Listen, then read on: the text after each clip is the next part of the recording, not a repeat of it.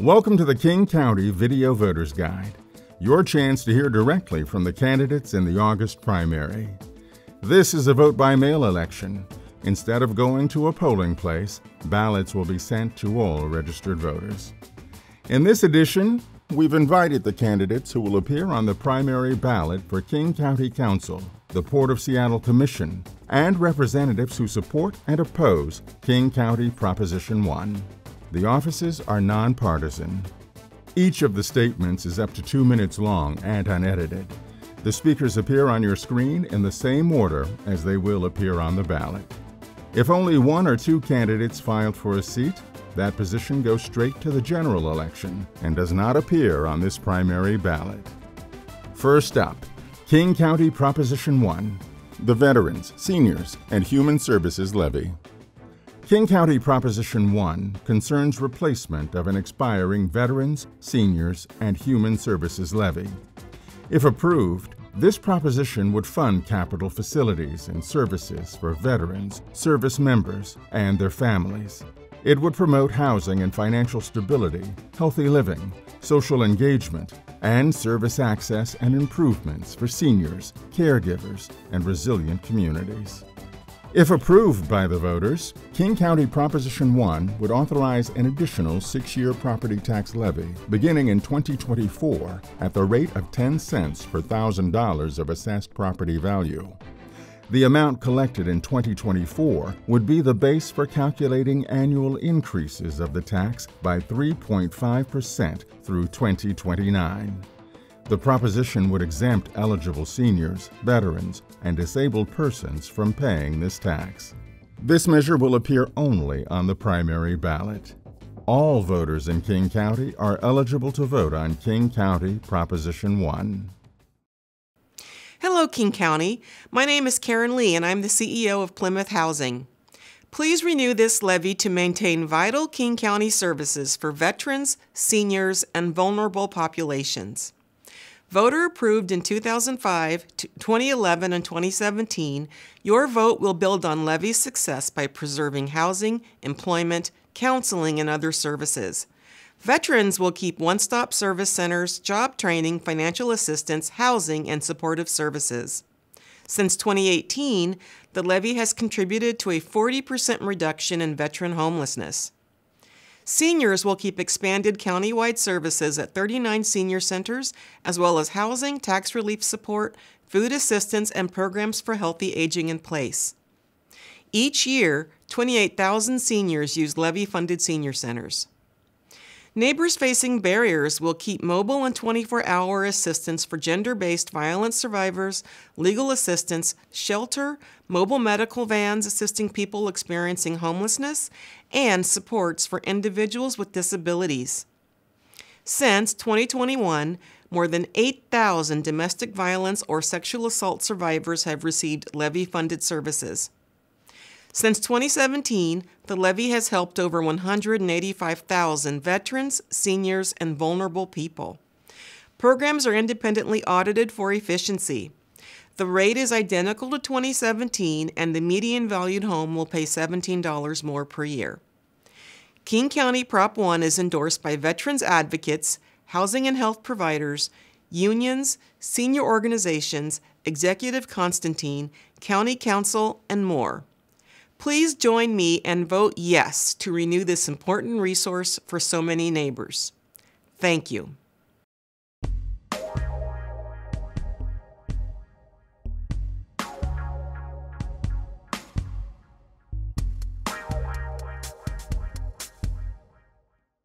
Metropolitan King County Council. As the legislative branch of county government, the Metropolitan King County Council sets the policies, enacts the laws, and adopts the budgets that guide the largest jurisdiction in Washington state. Its mission is to protect public health and safety, enhance quality of life, and ensure public trust. This is a nonpartisan position. Members are elected by geographic district to 4-year terms. This year, 4 of the 9 council seats are up for election. Only 2 of those 4 seats will appear on the primary ballot, District 4 and District 8. If you live in one of those 2 districts, you will be able to cast a vote in the primary. The top 2 vote getters in those 2 districts will advance to the general election in November.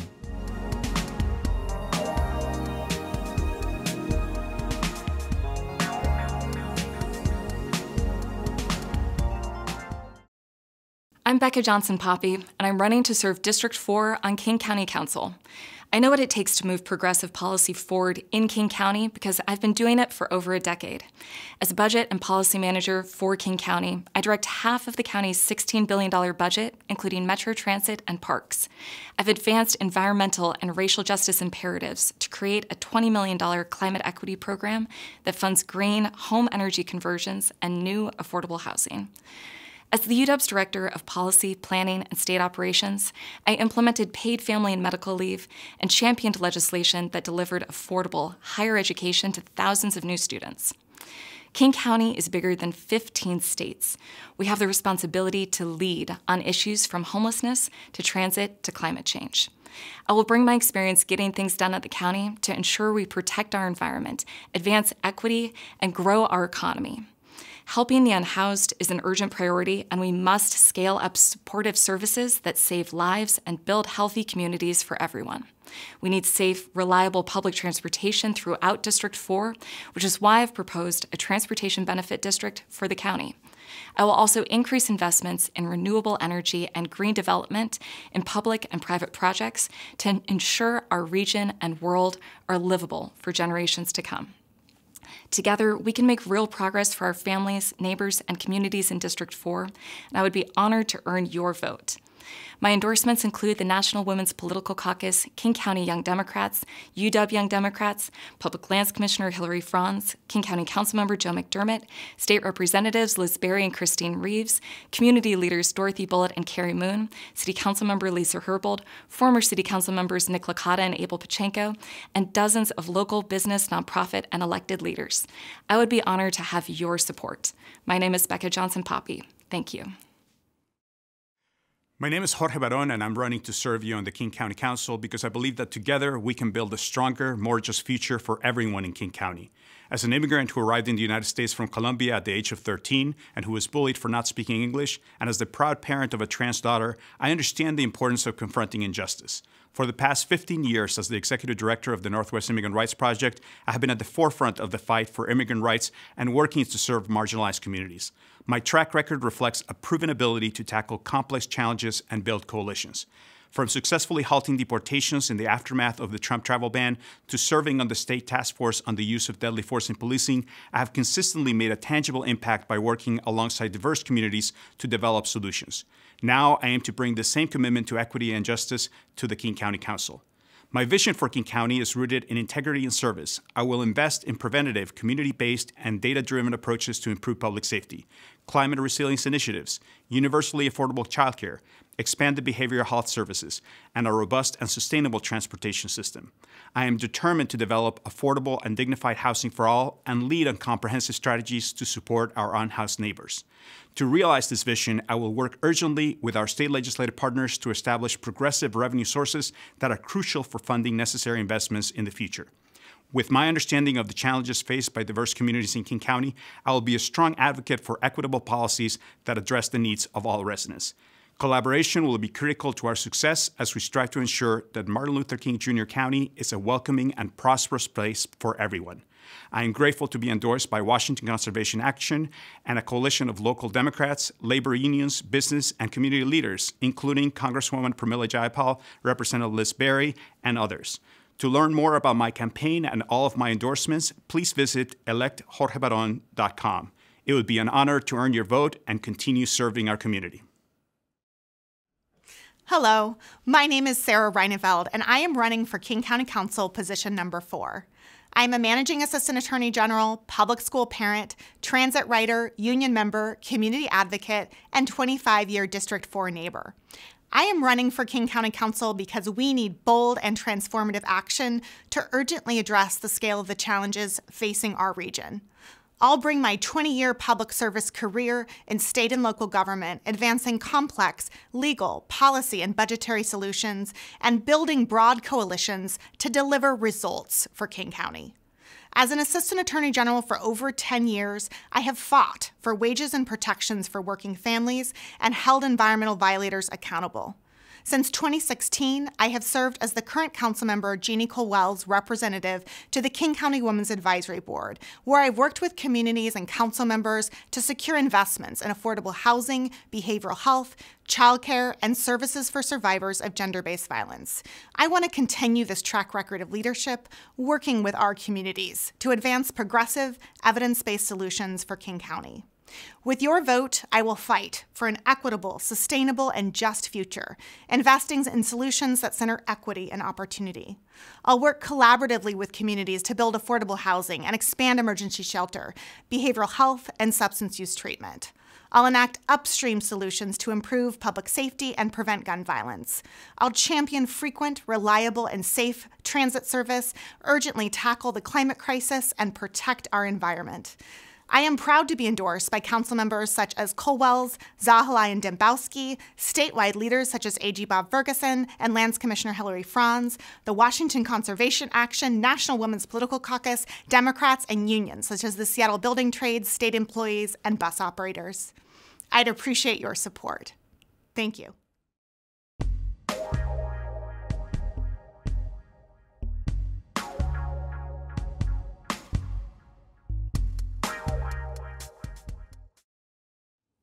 I'm Teresa Mosqueda, running for King County Council District 8. I'm running for the county because it is the place to be to improve population health, workforce housing, and invest in childcare, transit, and job training opportunities. At Seattle City Council, I've built broad coalitions and delivered on progressive and transformational change. I led the efforts on progressive revenue, affordable housing, community safety investments, small business supports, and groundbreaking worker protections through my now 6 years in office. And as your King County Council member, I will work to improve community health, access to housing, and greater shared prosperity for both workers and small businesses. I'm committed to addressing the compounding public health crises of violence, behavioral health, and substance abuse issues by increasing support for upstream investments, increasing support for our public health workforce, and implementing the new crisis care levy that I proudly helped craft last year.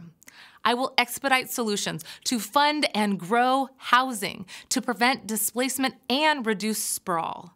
With reduced car emissions and global warming, this is not only good for our climate, it's good for our local economy and individual health. I will work to create economic opportunity for all by investing in childcare workers and improved affordability. I'll invest in transit workers and enhanced accessibility, and in job training and union apprenticeships for more workers to have economic security. I am proudly endorsed by U.S. Representative Pramila Jayapal, Attorney General Bob Ferguson, King County Executive Dow Constantine, Seattle Mayor Bruce Harrell, and all of the endorsing unions that have endorsed for King County Council District 8 have endorsed me. Thanks to the 33rd, the 11th, and the 37th Legislative District Democrats who have endorsed me, along with Washington Conservation Action and Northwest Women's Political Caucus. Please join us. My name is Sophia Aragon, and I'm the mayor of the city of Burien. I'm running for King County Council District 8 because I want all county residents to thrive. This means making sure King County is a safe, healthy, and inclusive place where families can call home for a lifetime and businesses can take root. Growing up in South Seattle, my mom single-handedly supported our family of 4. With a union job, she had a living wage and health care. My parents moved us to unincorporated King County for affordable housing. A safe neighborhood and a good public school was the goal. Like Mom, I became a registered nurse. One of the best jobs I ever had was working in a community clinic in the Rainier Valley. I chose to serve people who often spoke different languages, were immigrants, low income, or struggled with housing. Nursing taught me how to be an advocate for others. I decided to step up that skill and become a lawyer to shape and develop public policy. In Olympia, I advocated for workplace safety, healthcare for all, and getting toxics out of the environment. Strong public policy creates opportunity. I want to create conditions where everyone has a chance to succeed. As mayor, I know representation matters. As a woman of color and Asian immigrant, I took a stand on anti-Asian hate.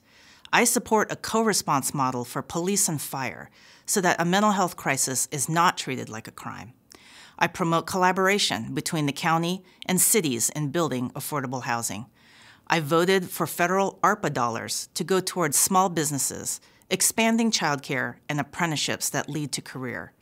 And I work to promote respectful debate on City Council. So as King County Council member, I will focus on common sense public safety measures with adequate police presence, a healthy environment, and affordable housing for all, so that all county residents have the opportunity to prosper.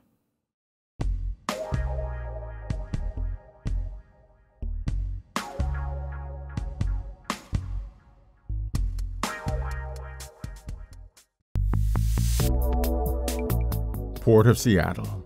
It's called the Port of Seattle, but the port is actually a county-wide municipal corporation that operates SeaTac Airport and the marine terminals with a focus on economic development for the region. 5 commissioners are elected at large by all voters in King County. 2 seats are up for election this year. One of these seats will appear on the primary ballot.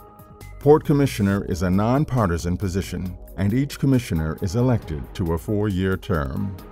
All voters in King County can vote for 1 port commissioner in each position on the ballot. The top 2 vote-getters will advance to the general election in November.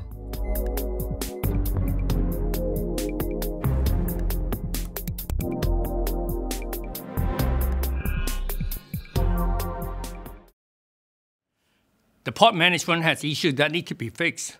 As a major economic engine and job generator, Port has not been managing well with its revenue capital improvement project. With hundreds of millions of dollars of cost overrun, $1 billion new terminal filled with financial construction and design problems. Hi, I'm Jesse Tam, a retired banker and a business consultant for the past 4 decades in King County. I'm running for the Port of Seattle Commissioner.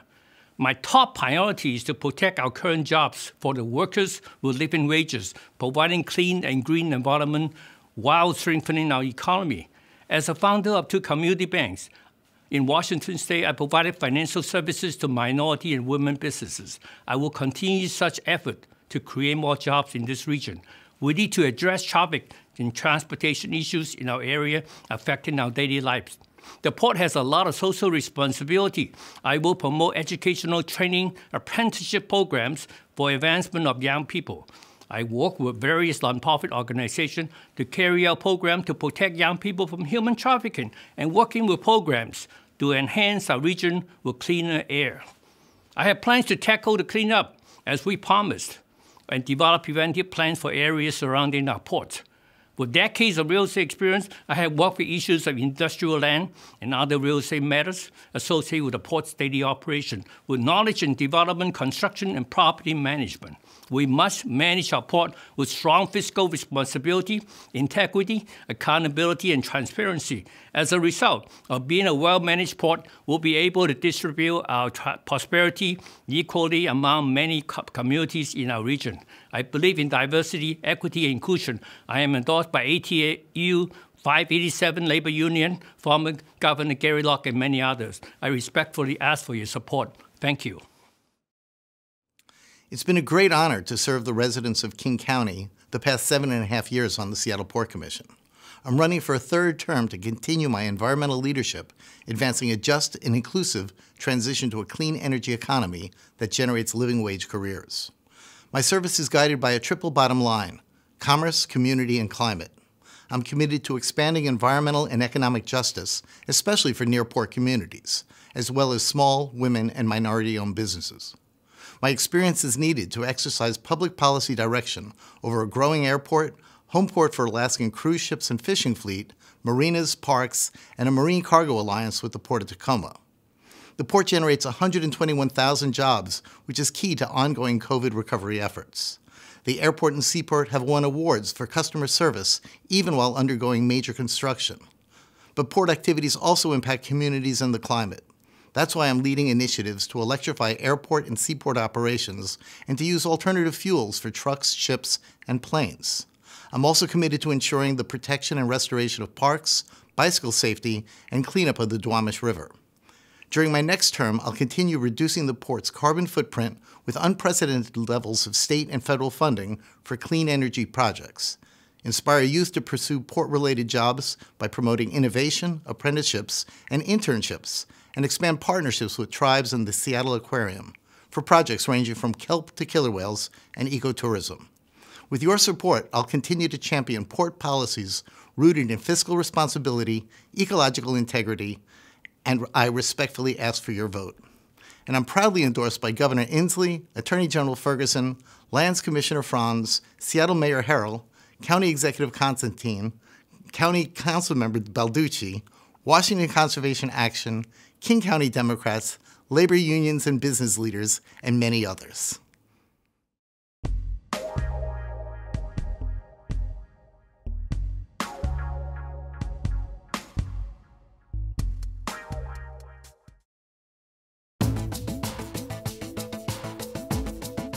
You've just seen all the video statements recorded by candidates for county and port offices in King County. We will produce another video voter's guide for candidates who advance to the November general election. This program is a collaboration of the Seattle Ethics and Elections Commission, the Seattle Channel, and King County TV. Ballots will be sent to all registered voters. Look for your ballot in the mail after July 12th and vote and return it by Tuesday, August 1st. No stamp is needed to return your ballot. Ballots can be returned via U.S. mail or at one of King County's secured ballot drop boxes. Accessible voting centers, AVCs, are available to voters who need assistance completing their ballot. Ballots must be postmarked by August 1st. You can track the progress of your ballot online and find the location of drop boxes or AVCs by visiting King County Elections at kingcounty.gov/elections. Thanks for joining us. We'd like to hear from you about the Video Voter's Guide. To comment on this guide, please call 206-684-8500.